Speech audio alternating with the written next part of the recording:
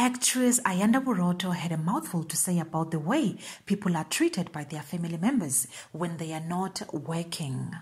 She said she was instructed by a divine presence to share the message, and though she had recorded the video a couple of days ago, and it seems was hesitating to post it, her heart and spirit would not let her rest until she did. Hi T-Squad, and welcome to the T-World. As a child, I remember a house near home where the father had contract jobs, and on months he didn't work, he wasn't allowed to sit on the couches. My heart still breaks when I think of that. Let's stop dethroning people with spiritual authority in our lives, those who would jump into the fire to save us, just because abasebenzi. This narrative of provider and breadwinner has distorted spiritual power dynamics in our families, Ayanda said. Sanibonani. Unomlayezo fanele ngudlulise. Athiwe angudlulise ngiyabhala songithe mangifika kule part le. Kwase kuyafika ukuthi ngudlulise lo mlayezo ngorecord namhlanje. Angazi ukuthi ubani udinga ukuzwa lento, angazi ukuthi imuphi umndeni ikakhulukazi odinga ukuthi uyizwe lento. Kodwa mina ngenza lokhu ekuthiwe angikwenze. Bantu bakithi asiyeke ukuthi si-embrace abantu, sibanike ikhundla, sibaphakamise empilweni zethu nasemndenini based on monetary financial value. Based on ukuthi uyasebenza, hamba ngani, phetheni. Asamukele abantu sibanike ikhundla ezibafanele emndenini based on heart value and character. Unabantu esibaphushele esayidini esibagqibayo sibangcwabe kanti bayingelosi zethu, bahamba nesibusiso esithize emindenini yethu, kodwa ngesimo sokuthi umuntu othize akasebenzi, ngesimo sokuthi akahambi ngeLand Rover, akaqhamuke eGoli, akasebenze eGoli, akasebenze eDrobheni, ngesimo sokuthi makuphela inyanga lana asiboni lutho liqhamuka kena kodwa nayo yondliwa.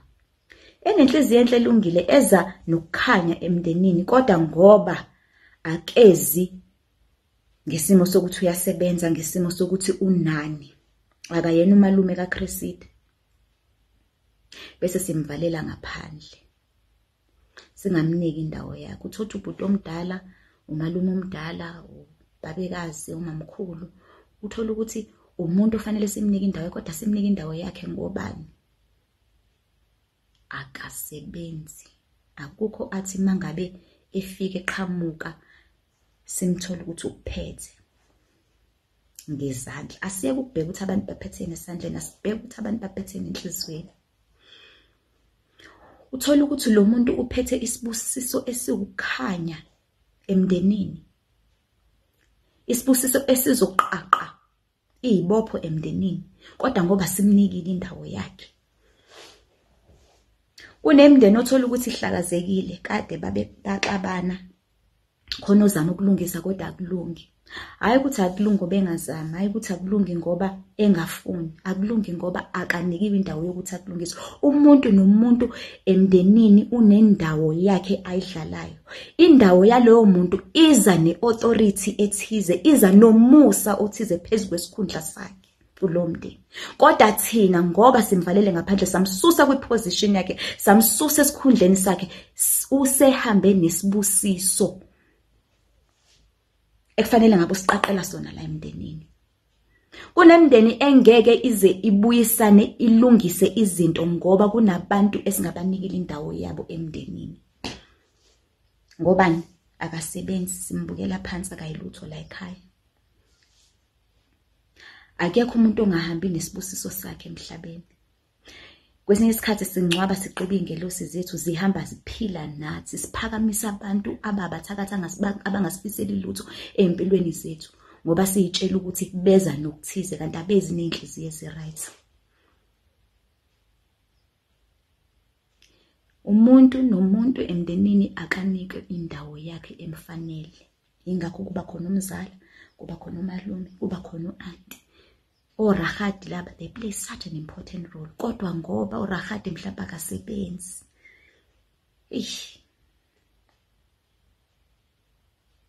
noma ulume akasebenzi, bese siyamnyatsa. Kunesibusiso ongeke uzuvule ngokhiye wemali esidinga umuntu wakhe ukuthi abekwe endaweni yakhe. Kunesibusiso ngiyaphinda ongeke uze usivule ngokhiye wemali esidinga umuntu waleso sikhundla ukuthi abekwe endaweni yakhe. Uzothi mayesebeke endaweni yakhe bese yasidedela isibusiso, kodwa engakabekwa endaweni yakhe ngeke akwazi ukusidedela isibusiso. Yeah. Hayi ngimlapho. Akukho okuningi engifuna ukusho, iloko nje kuphela. Ngimlapho. And lento ngifuna ukuyi-challenge kakhulu makuzela ebantwini besilisa ngoba sinako lento yokuthi eninabantu besilisa bama-provide. So umuntu wesilisa mangabe engasebenzi ekhaya, usuke bese yacindezeleka kakhulu. Uthola ukuthi lo muntu ulungile, unokukhanya, unothando, kodwa ngoba akasebenzi ekhaya acindezeleke.